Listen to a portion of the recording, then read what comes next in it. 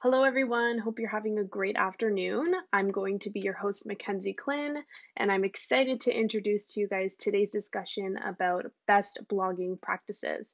So, this is a third in a series of 7 webinars offered by Humber Online Solutions as part of our Building Digital Capacity project. So, this project has been generously supported by the college's Department of Applied Research and Innovations.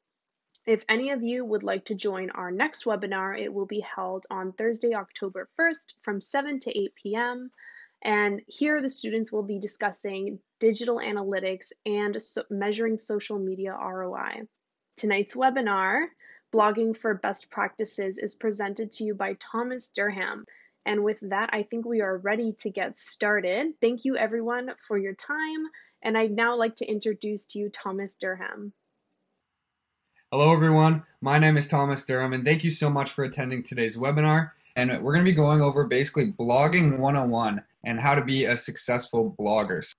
This is really an A to Z complete guide to blogging. So if you don't know anything about blogging, that's okay. You'll definitely learn something. And if you do know about blogging, you're still going to learn some stuff because we're going to cover everything in this.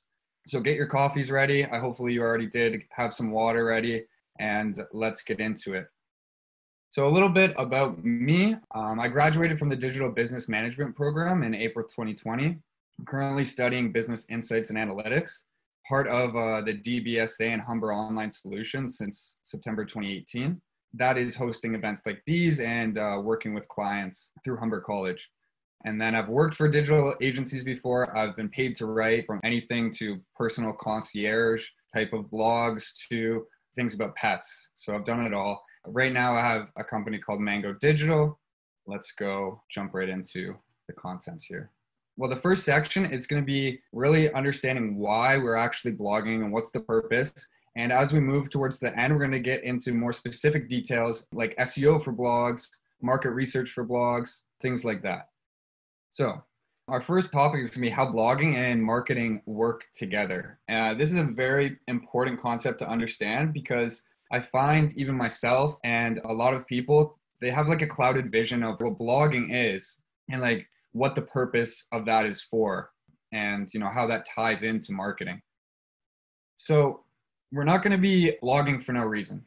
There's definitely people who do blog for fun and kind of do a vlog style and it captures their life.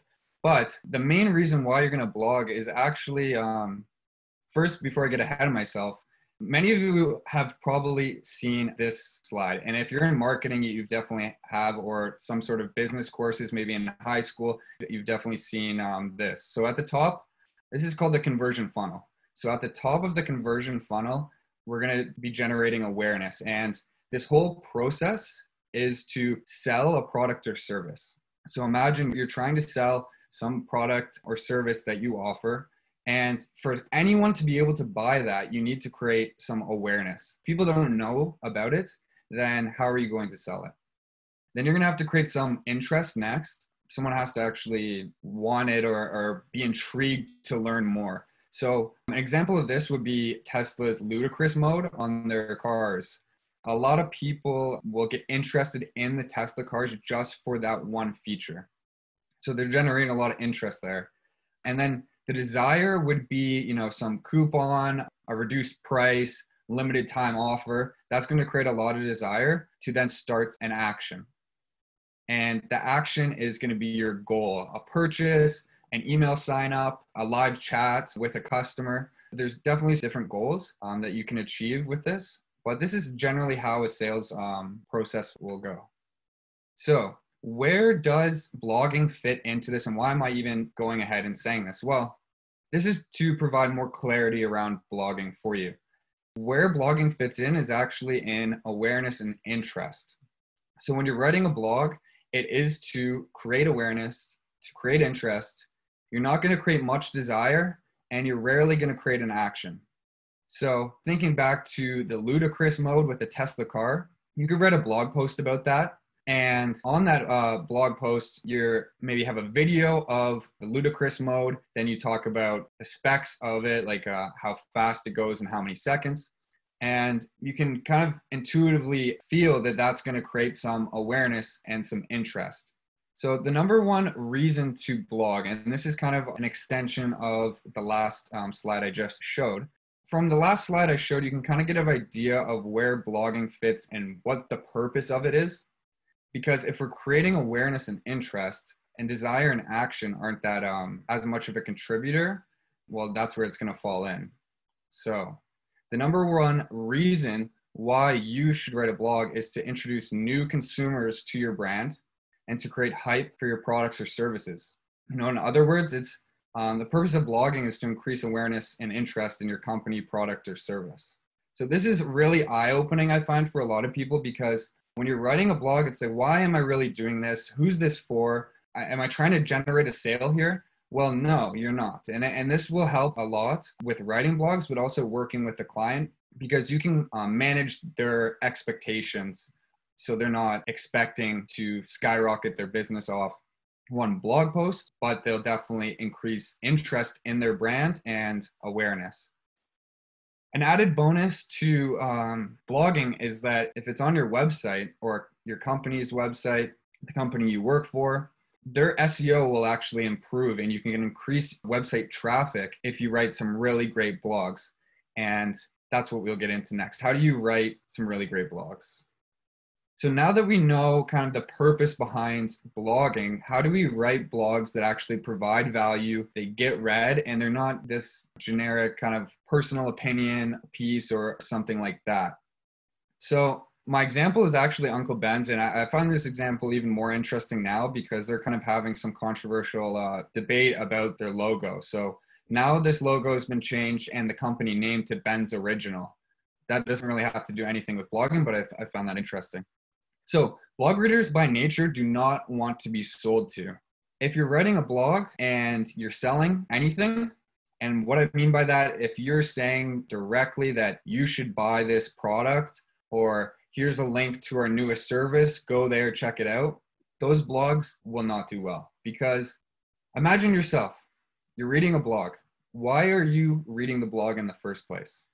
It's to get information. It's to learn more about a topic. I've never once went to a blog or a news article or some written piece and thought, I want to buy something right now. It's usually to do research about something, like a Tesla car. You could go to their blog, read about their features, and it helps make a decision at the end, eventually, when you do want to make the action, but not in that moment. So this is very, very, very crucial to understand. Blog readers by nature do not want to be sold to. And I talked a little bit about why, but remember that the purpose of blogging is to introduce new consumers to become aware of you and interested in you. Whether that's your personal brand, the company you work for, your own company, one of your clients, it's all to generate awareness and interest. So if we go through Uncle Ben's here, and I'm going to make up an example. Imagine that Uncle Ben's wrote a blog, and the blog is how to cook rice. And in the blog, they actually don't instruct you on how to cook rice or any valuable information. They're just saying you should buy their instant cook rice, and that's the best way to do it, because it's the quickest and so on, which may be true, but that's just not the right place to put it, because again, we want valuable information as consumers when we're reading blogs.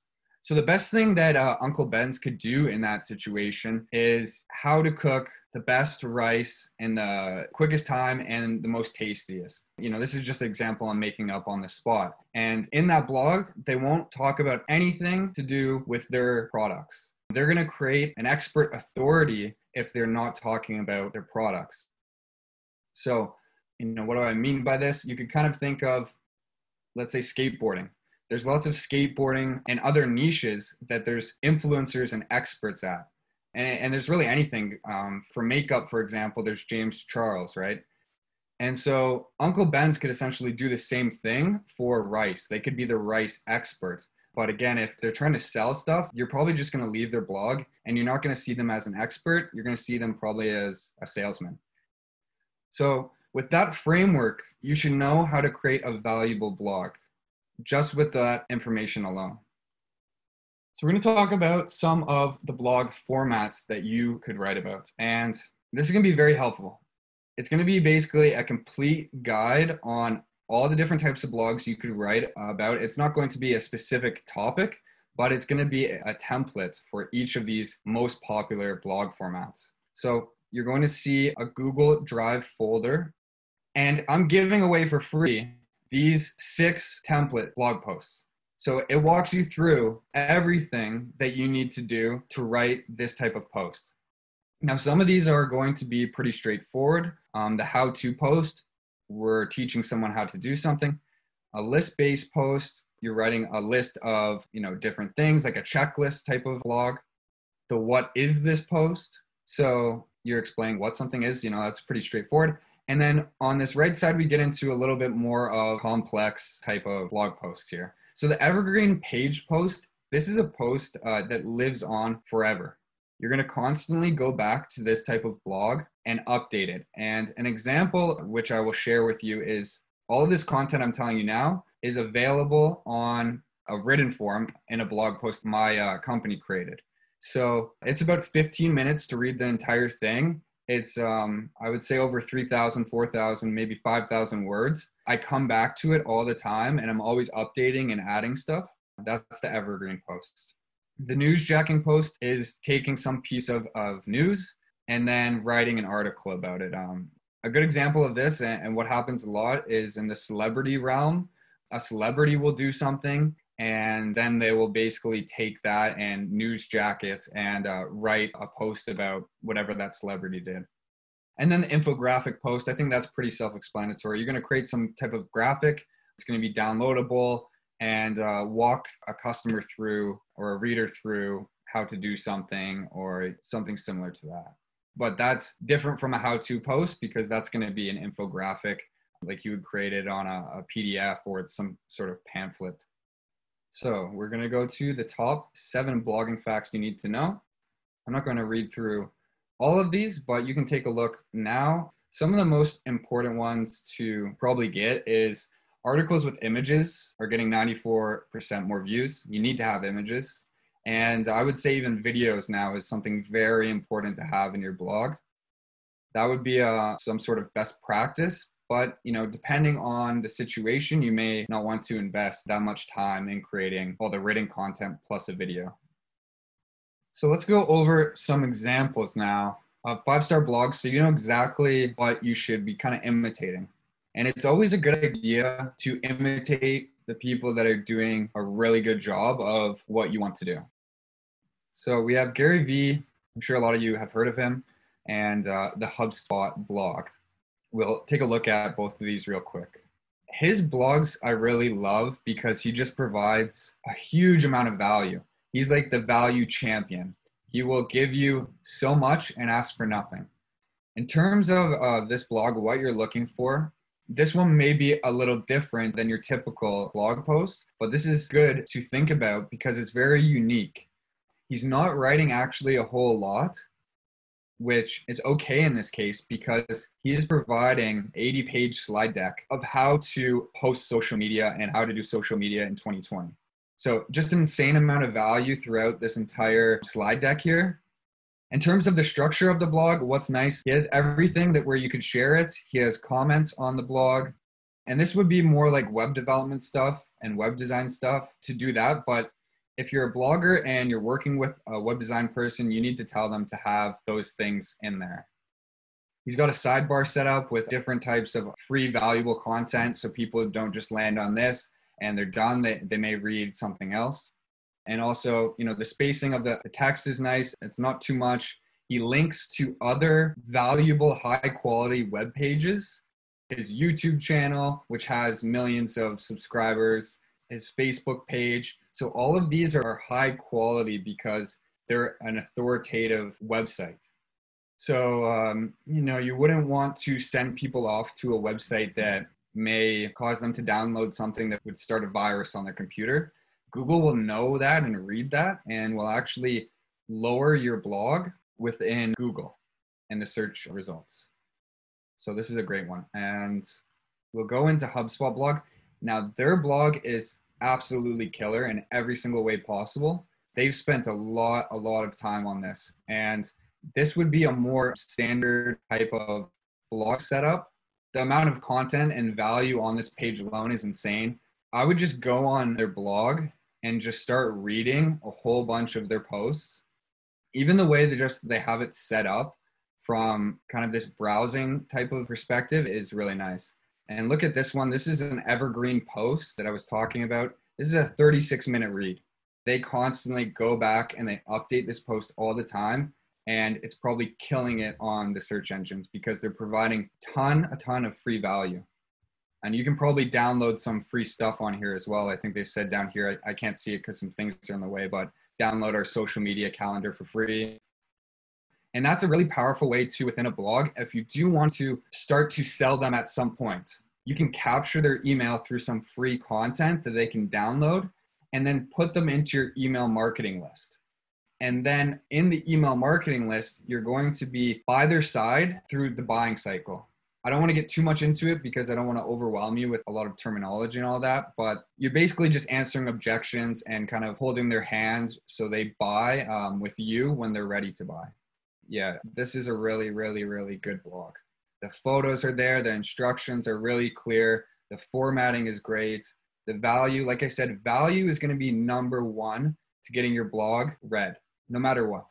So it's not like there's going to be some winning tactics you have to do, like put a title here and a bold font here or anything like that. There's some structure that helps, but it's all about value. If at the end of the day, your reader says, great, I learned something new, you've won.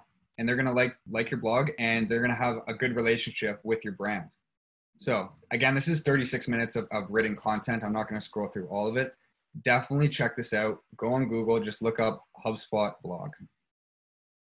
How to do market research. So this is how you will know if it's actually worth writing a blog post. There's a few ways you can do the market research. The first thing you're going to want to do is ask the client some questions.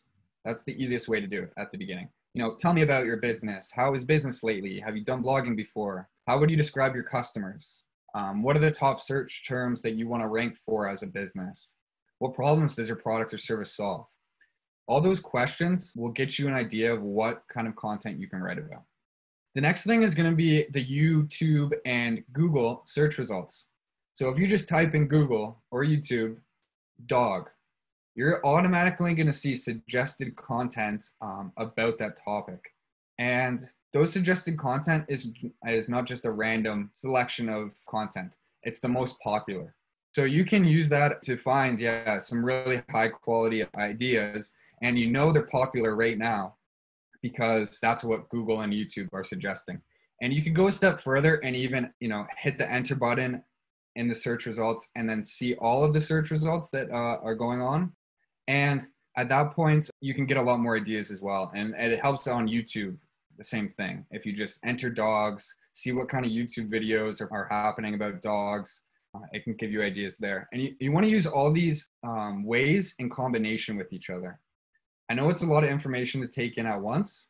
So I do have written content that I'm going to share with you at the end of this. So over the next week or over the length of time it's going to take you to learn this, you can kind of have this side by side when you're writing your blogs to remember, okay, how do I do market research again? Oh, I can see right here, all the things that I should do. And you want to keep in mind too how much impact the blog's going to have too. You don't want to be spending 10 hours on a blog that really should only be 250 words, doing crazy amount of market research. So that's something to keep in mind.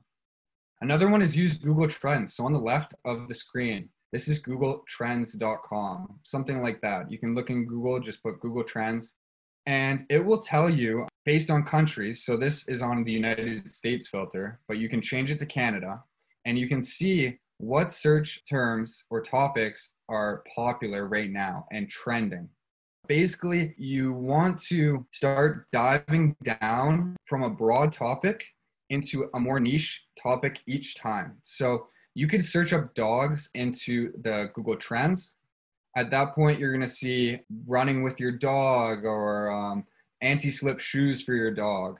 And as you can tell, they're becoming more niche. And then you can search those niche terms up into the Google Trends. And at that point, It's going to give you even more related topics and search terms around that. And it will tell you exactly if that term is popular. So there's no guessing here. It will tell you exactly.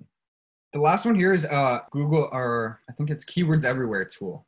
You can look that up on Google, Keywords Everywhere tool, and it's going to show you keywords, as you can see on to the right here, related to the search you're making.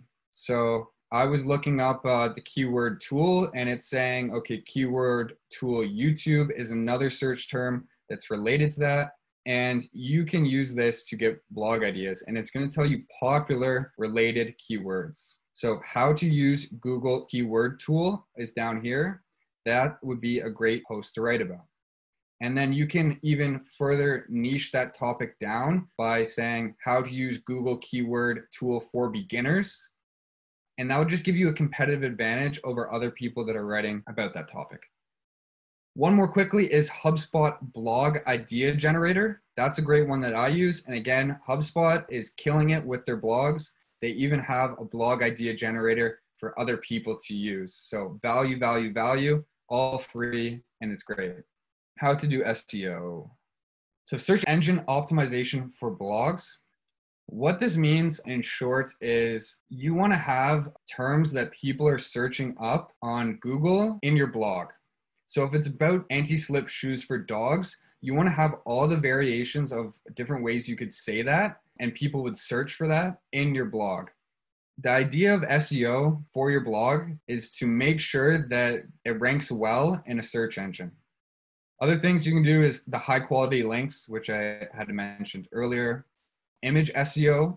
What this means is there's some alt text on an image when you upload it to your blog, and you're going to want to write that also in a way that, because the alt text is telling Google what that image is. So if you put the alt text as anti-slip shoes for dogs, then Google is going to know that your blog post is about that. So you want to also do that. And then local SEO. If your blog is meant for a local audience, you're going to want to put, hey, this is for Burlington, Ontario. Hey, this is for Hamilton. Hey, this is for Etobicoke or Toronto. And then some best practices. We've kind of go over some of them. And again, there's no magic formula. You just need to write valuable blogs. You know, HubSpot is killing it in the blog atmosphere and industry because all they do is provide value. Same with Gary Vee. And Gary Vee really extends that to his YouTube content, to his Instagram content, to his Facebook content. It's all free value. And it's for a specific audience as well. So that's something to keep in mind too. If you're writing about dogs, you want to keep in mind who is reading that blog. Who would that tend to be? For example, this may be a bit of an assumption, but we'll run with it. If it's a sports blog, you can kind of assume that most of the audience is going to be males. So you're going to have to adjust your writing to that audience. So search engine optimization, we talked about that. Topic and title, that's an important one. Consider these two titles. Use olive oil to fry your egg, or this other option. This one ingredient makes frying 10 times better. The second option was clearly the best. Categories and tags. This is a web design kind of a thing, and it will organize your posts in different categories. And then tags would be like very specific keywords that you could tag as well. So this will help SEO, and it will also help people just read your blogs. You know, once you have 10, 15, 50 blogs, you're going to want to implement categories and tags. Blog length, it's going to depend on the type of blog. And in the templates that I provided, it's going to say exactly how long each blog should be. If you remember the facts though, we need to have blogs that have about 1,500 words tend to perform better. Some blogs just won't allow for that because the content, but keep that in mind. For media, you definitely need images. Again, remember that fact, 94% more views if you have images. Video is really, really killing it as well. Make sure you have some video if you can, and if the project allows for that. And then you need to source everything. There's a saying where it's like, I don't know exactly, but it's something like great artists steal or something similar to that. You're not going to plagiarize people, but in business, it's very common that people will model what other businesses are doing. So don't feel like it's all up to you and you kind of have to make a whole new thing up and kind of create something new that's totally not even there. You can definitely get inspired by what other people are doing. Make sure to source it though. Don't plagiarize. Yeah, so let's go to our final topic. So this is a kind of a bonus, and it's how to build a relationship with a blog client.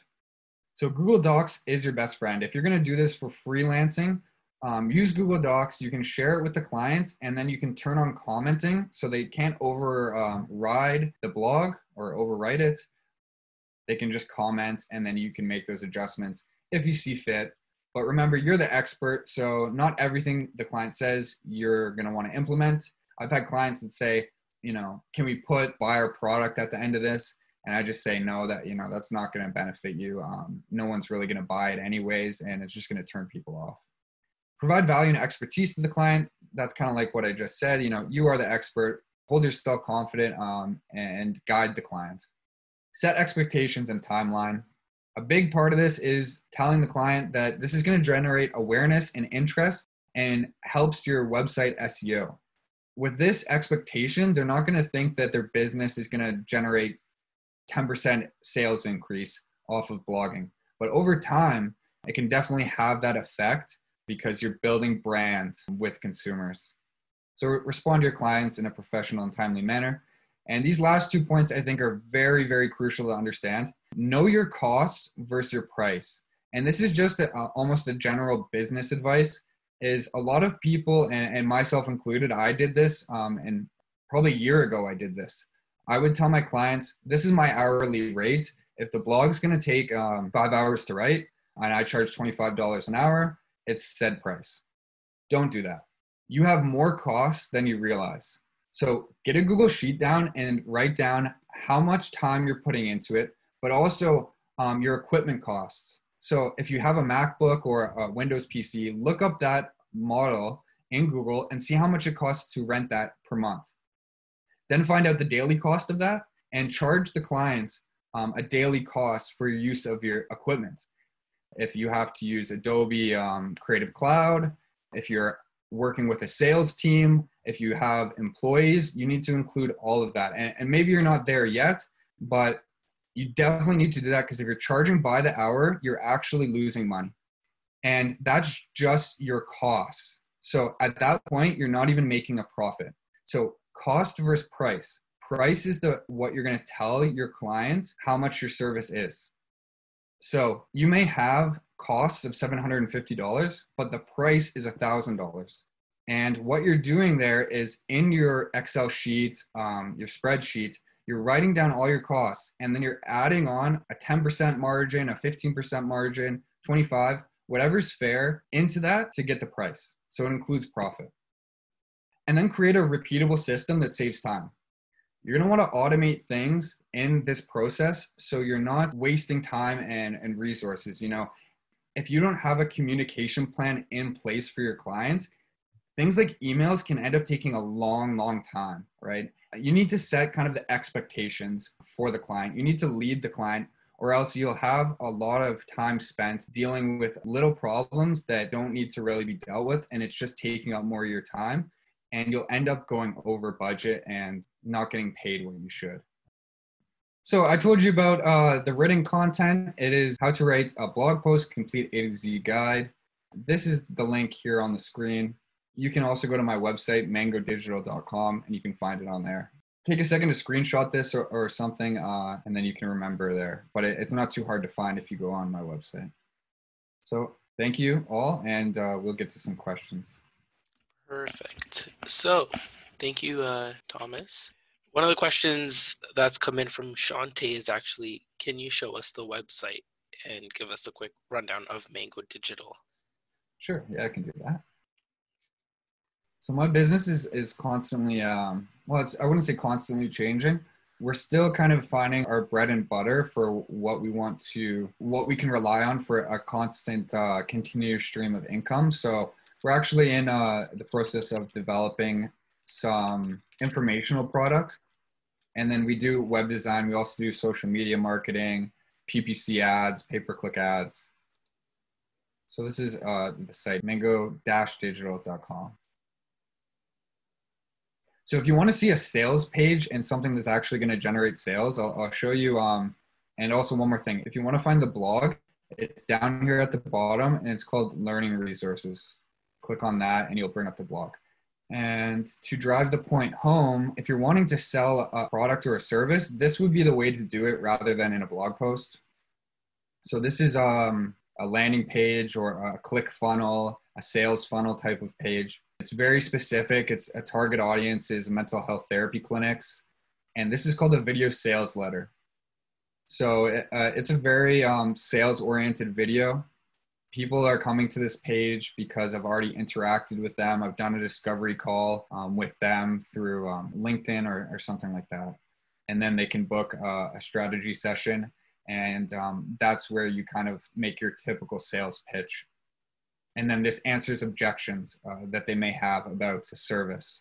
So, we've worked with a lot of people. We have testimonials.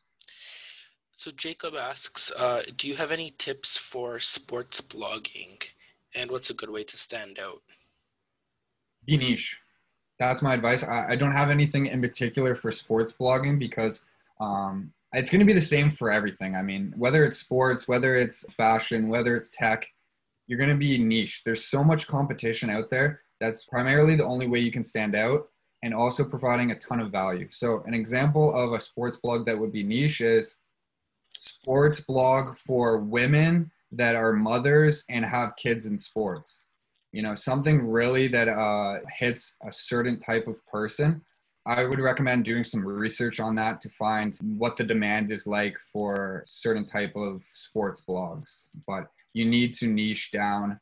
That's the only way, plus value. If you have a generic sports blog, those are everywhere, and there's big brands doing them already. Perfect. So Sophia actually asks, what's your main advice when it comes to blogs, in particular for sustainability related content? Sustainability. Again, I'm going to sound repetitive, but it's providing value. And for sustainability content, I would think of, there's those templates that are going to really help you. So look at those. They'll give you some ideas and do some market research. But that being said, a blog about how to live a more sustainable life, things that you could do, like get a reusable straw or different types of products or services that could kind of go along with that. I mean, that's one way you could take it, but there's lots of ways. And my best advice would just be provide value and do your market research and have some kind of niche that you're targeting. Liliana asks, do blogs actually make money? What's the best way to get started?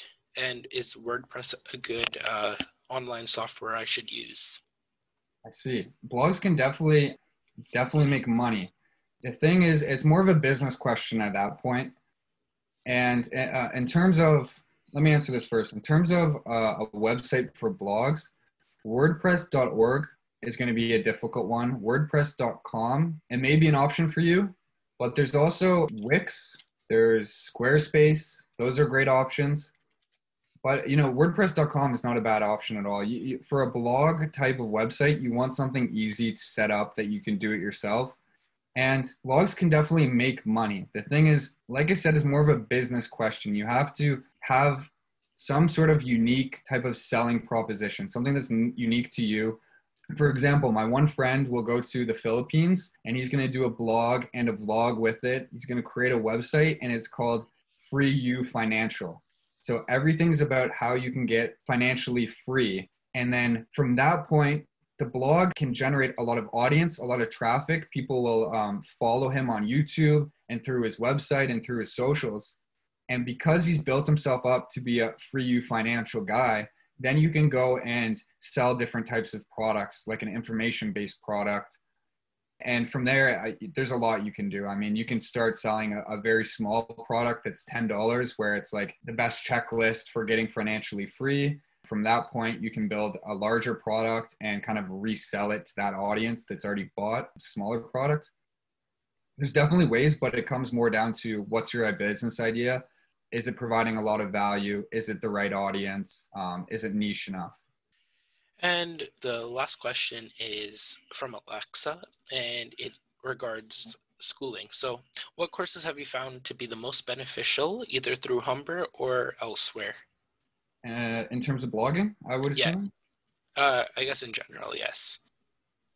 For blogging, I don't know because I didn't really do any type of courses like that. But what I will show you is one that I really liked, and it gives you just an idea of why digital marketers do what they do, which can be very empowering feeling. And let's see, and very confident. You can feel very confident when you know kind of the reasoning behind things. So I'm just gonna log in. Hold on one sec, and show you this. And this course, I think, is only $20, and it has 20 hours of content. It's an amazing course, and it goes through blogging and all of that. Okay, right here, the complete digital marketing course, 12 courses in one. It's only $20. Like I said, 23 and a half hours of content. It talks about everything that you would need to know. Market research, make a website, email marketing, copywriting. This would be like blogs and stuff like that. SEO, YouTube marketing. And it tells you why you're doing these things, which this helped me a ton in my digital marketing career. Is that all for questions? Just scrolling through, yes. If there is any other extra questions anyone does think of later on, feel free to message Thomas through his LinkedIn, which is posted in the chat, as well as sending him an email. Thomas, would like to thank you for taking the time to actually come out and present your webinar regarding blogging and best practices. And we hope to have you come back and present another one with us. That would be awesome. Thank you, Devan. Thank you, Mackenzie, for moderating this. You guys are great. And that is all. That is all the content. Yeah, like Devan said, please connect with me on LinkedIn if you have any more questions, and I can help you out.